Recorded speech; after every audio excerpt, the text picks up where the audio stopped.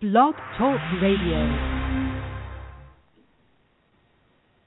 Greetings and salutations unto the Most High, true and living God of this creation that lives inside of our hearts, our minds, and our souls. It wouldn't be possible for us to be here if there wasn't a creator of us all. So I acknowledge that who created us. And this is your Hemp-Aware host, Tyler Hemp, broadcasting with Hemp-Aware Radio from beautiful state of California. On this Hempisode, I'm so blessed and honored to have Cannabis Author, Cultivator, Educator, Activist, Leader, and Hemp Scholar. And he's also a hemptographer. Paul Hartmann has been involved in the cannabis and hemp industry for more than 20 years and is truly committed to doing the right thing for the children and the local and global community with cannabis hemp. You'll definitely want to check out his latest book, Cannabis VS Climate Change, and discover more amazing facts and figures about what cannabis is and what it can do for Mother Earth as an earth medicine to bring about a social change resulting in health, abundance, and harmony for the multitudes. What a blessing and an honor. Thank you so much for being on the show today, Paul. Well, thank you, Tyler. Thank you for all your great works and for inviting me to speak up. Absolutely. Our show goes by really quick. It's just a 30-minute Hempisode, but we're going to keep it juicy and rich and hopefully give the people what they want to hear, especially as it relates to the essential solution for climate change, according to your research and publications. I have kind of a series of questions that I'd love to get into, but before we start talking about the topic today, cannabis versus climate change, I'd like to learn, or at least share a little bit with our listeners. How did you first get introduced to cannabis, and what inspired you initially to work with it so closely? Well, I found cannabis on a recreational level after I left college. I had made a deal with myself that I wouldn't start something as unknown at that time to me as cannabis until I'd finished my formal studies. And so after I graduated from Humboldt State University in 1978, I started using cannabis recreationally, and a few years later I broke my neck in a hang glider crash, and I started using it as a medicine, as an herbal therapeutic. And after that, I learned about the industrial uses of it and all the properties that the hemp industry addresses, and I recognized it as a fundamental solution to many of the problems that we face on this planet. So at that point, in 1991, I started Project Peace, which was an effort to educate people and also educate myself about the many uses of the plant. And then in the course of a decade or more, I began to recognize that there was a spiritual dimension to the plant that had been there all along, but I formalized it when my son was born in an effort to reclaim our spiritual freedom to honor nature and to regenerate our respect for something greater than ourselves, that nature and cannabis are. It's just, to me, been a process of 25 years of growing appreciation to where now I recognize that cannabis is our functional interface with the natural order, and our species cannot exist on this planet without cannabis. And elevating, wow. Yeah, it's really stunning. You know, when you start digging deeper and deeper into it, it becomes obvious. You know, our bodies have an endocannabinoid system that is a part of our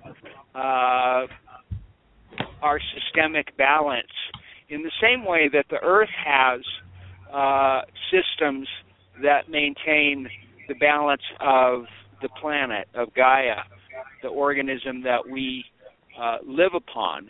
And so to look at cannabis as an herbal therapeutic for ourselves is conceivable.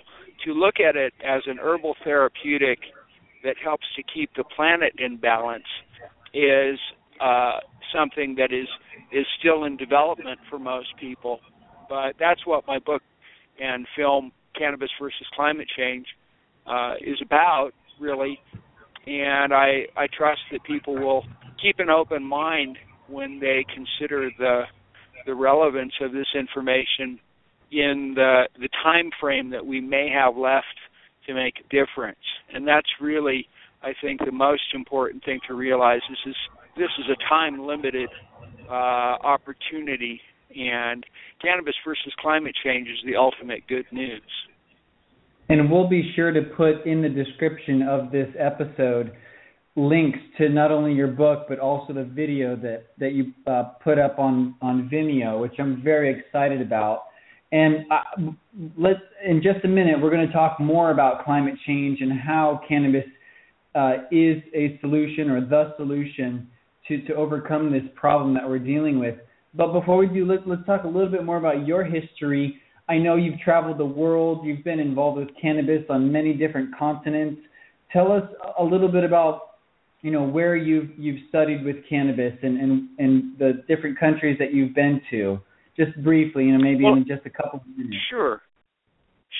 I spent 10 years living in Europe. I left the United States after being convicted as a tax protester because I refused to give money to a government that puts people in jail for growing their own medicine. That's just morally indefensible, and I refused to be a part of it. I went to tax court, and after I was convicted, I left the country. I went to Amsterdam, and I lived in Holland for 2 years. I lived in France for about 5 years. I lived in Switzerland for a while. Traveled throughout Europe documenting on digital video the cannabis industry that was operating in Europe at the time that my friends and associates in the United States were being arrested and put into jail for cannabis. My friends and associates in Europe were doing incredible things with the plant.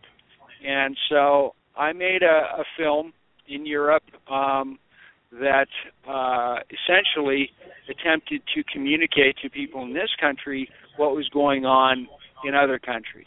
And so it was a wonderful opportunity to learn from people who had direct experience with the plant and who had overcome many of the problems that people right now in this country are attempting to resolve. I've seen it done. I have it on film, and I'm trying to help keep the reintroduction of hemp in the United States on track to avoid many of the pitfalls that afflicted the industry 10 years ago in Europe when I was there. Well, so you've obviously been in the central parts of the world where cannabis is accepted, where it's promoted, where it's utilized for all its different uses. So tell us a little bit more about your most preferred or the most important aspects of the cannabis plant that you discovered over the years that you love to focus on. Well, certainly the nutritional value of the plant is indisputable. It is a dietary essential, as Dr. William Courtney has called it. A unique and essential natural resource that's far beyond the rightful jurisdiction of any court because it is essential nutrition. And at the same time that it provides essential nutrition, people need to really, really understand this point. It's the only crop that provides complete nutrition and sustainable biofuels from the same harvest, which means that you're not inducing food insecurity and malnutrition by growing your own energy. And that is such a huge, huge thing to say. It's indisputable. I mean, if that was the only thing about cannabis that was for certain, then that would be reason enough to remove it from Schedule 1. But the fact is that cannabis is also the only crop that produces the quantity of atmospheric aerosols, the volatile organic compounds that go up into the atmosphere and reflect solar radiation away from the planet, the UVB radiation that is so dangerous. And those three things, the complete nutrition, the sustainable biofuels without inducing food insecurity, and the atmospheric aerosols that reflect the UVB away from the planet, those three things make cannabis both unique and essential. And we need to start looking at the polar shift in values from illegal to essential and recognize that time is the limiting factor in the equation of survival. If we don't get on this soon, then no matter what we do, everything that we're doing right now will be inadequate to provide a livable planet for future generations. And I'm talking about the next two generations, because the way it looks right now is we have just a few years, if that, to make a difference. And there are so many unknowns and unquantifiable threats that are literally, potentiating extinction-level events at any moment, that to hesitate at all is really irresponsible and shameful. We've known what we know about cannabis long enough to recognize it as a strategic resource, and it has been identified in 7 presidential executive orders as exactly that, a strategic resource that is available by essential civilian demand. And the essential civilian demand part of it is the most time-efficient federal protocol for affording access to a crop that could literally prevent the systemic collapse of environment, economics, and the social order. Right, and you actually were part of a forum discussion with the Food and Agricultural Organization of the United Nations. Isn't that correct? Yes, I've been participating in the United Nations Food and Agriculture Organization's Food Security and Nutrition Forum for more than 10 years, introducing the Food and Agriculture Organization of the United Nations to the nutritional benefits of the cannabis plant. Unbelievable as it may seem, the United Nations had no information about the nutritional properties of cannabis in their database, and I started introducing research papers that I had found by scientists of global stature that I had a really hard time getting the United Nations to pay attention to. They just didn't want to know that there was such a food available with the agricultural characteristics that made it possible for people to grow their own solutions to their food insecurity problems. And so I've been banging against that brick wall for more than 10 years and have made some progress with the United Nations. But, it's really the inertial resistance to cannabis is so deeply rooted in our culture that it really is tough to get anywhere with the United Nations.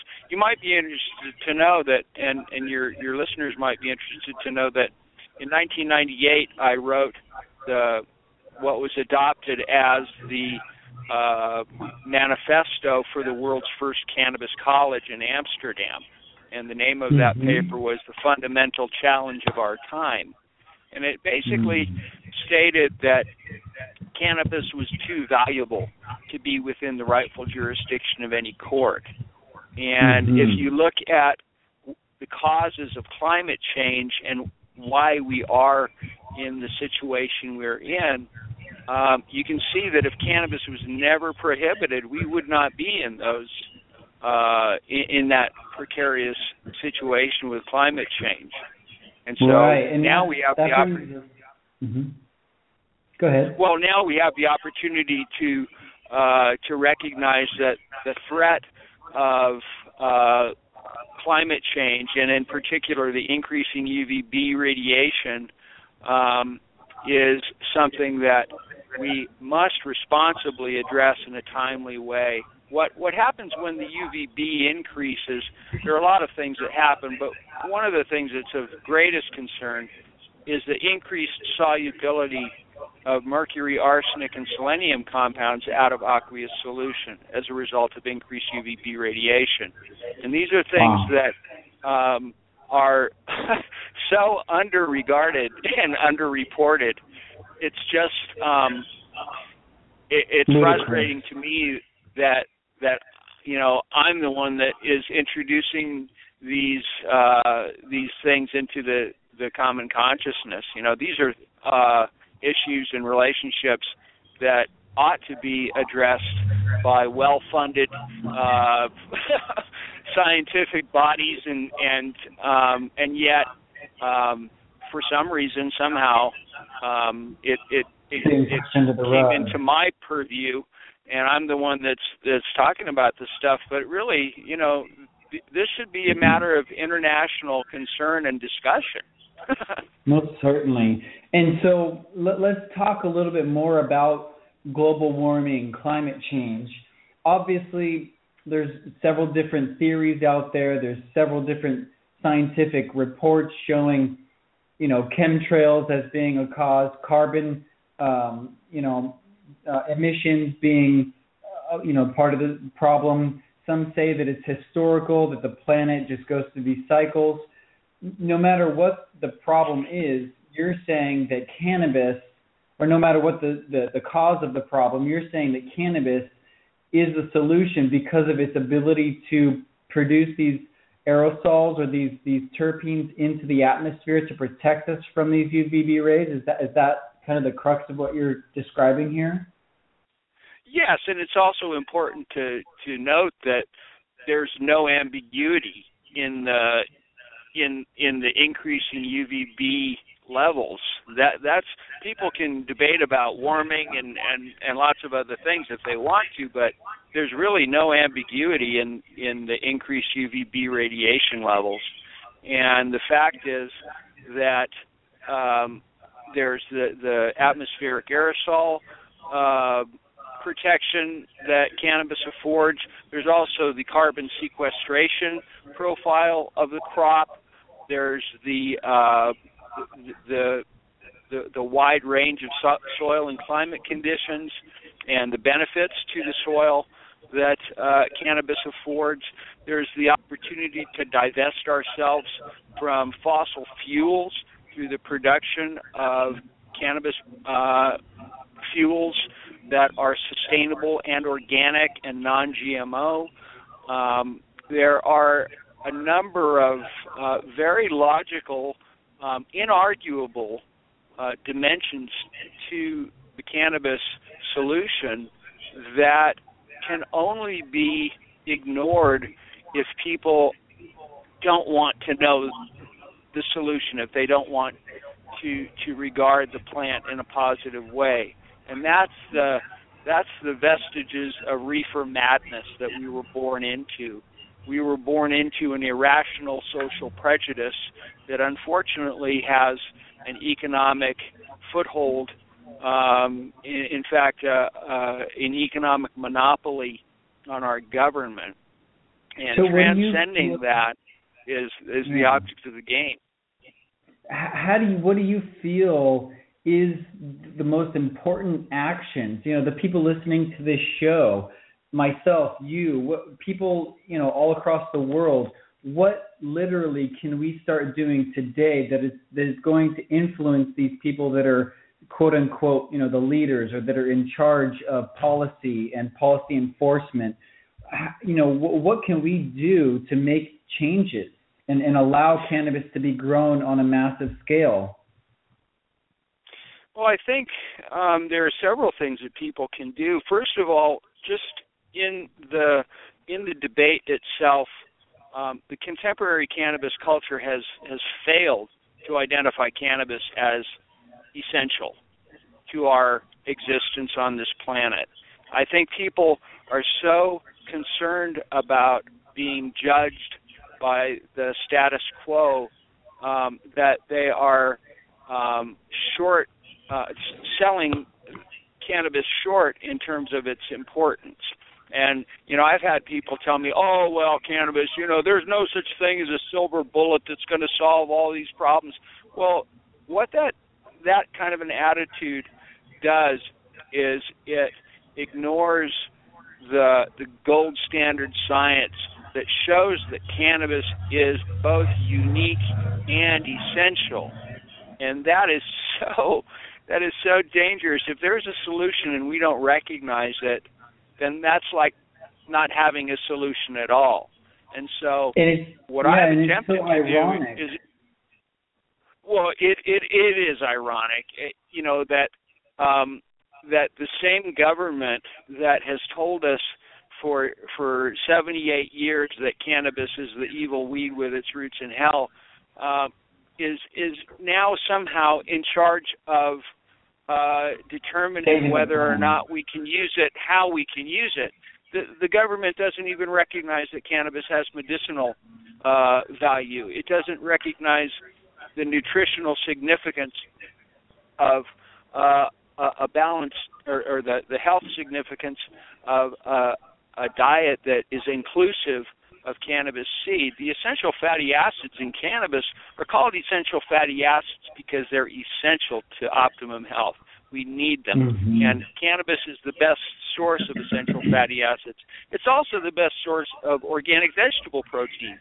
The edestin protein in the cannabis seed and the albumin protein in the cannabis seed are the fundamental structure of our immune systems.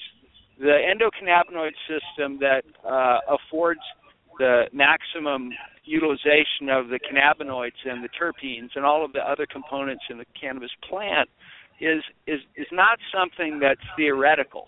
It's a fact, and yet our government continues to tell us that cannabis has no therapeutic value, it has no health benefits, and continues to keep it in Schedule 1 in spite of the fact that they own a patent on the medical effectiveness of the cannabinoids. So there's disingenuity in government. There's an immoral irresponsibility that is directing our misleadership that is totally related to greed and economics. The fact is there is no money on a burned out planet, and if people want to see cannabis reintroduced in a timely way, then really we need to redirect investment into the people that understand the value of this plant and are not just trying to get rich from selling marijuana to sick people. And my own personal feeling is that if you don't grow it, you don't get it.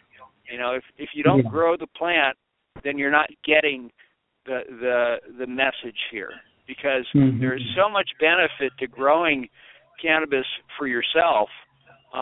It really does become a spiritual practice. The traditions of Thanksgiving for the harvest are spiritually founded traditions, and the violation of our First Amendment freedom of religion that's going on through the prohibition of cannabis is something that's anti-constitutional. And so, how can we respect a government that violates its own constitution? I personally feel that the black market has been legitimized by prohibition, because the harms of prohibition are so many and so well documented and quantified that to pretend that prohibition is somehow a solution is just not believable. And so, if people want to disbelieve climate change, that they do so at everyone's peril, but to continue to believe that prohibition is anything other than counterproductive is just a complete fairy tale. We have to get real, and we have to get real quickly. So if people want to see real positive changes, then we have to exercise essential civilian demand for the strategic herb-bearing seed of first necessity to the wealth and protection of this country, and that is cannabis.